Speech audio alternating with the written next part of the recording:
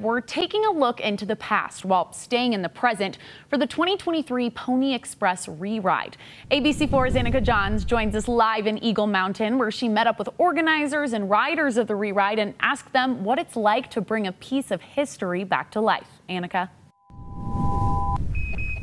In 1860, young men rode across the country delivering mail. Now, today, our methods of transporting mail have changed significantly, but one organization is taking to the trails and recreating what took place so many years ago before mass communication even existed. Put on by the National Pony Express Association, this annual Re-Ride spans a 10-day period covering almost 2,000 miles. The trail begins in Sacramento, California, and will end in St. Joseph, Missouri. The riders not only ride along the original trail, they carry around about 1,000 letters and a traditional mochila. Riders will ride all day long, 24 hours a day, until they reach their final destination.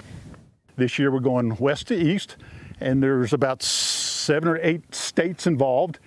Here in Utah, we have 3 teams, each made up of, 24 folks or so, and we carry the mail across the state for about 300 miles.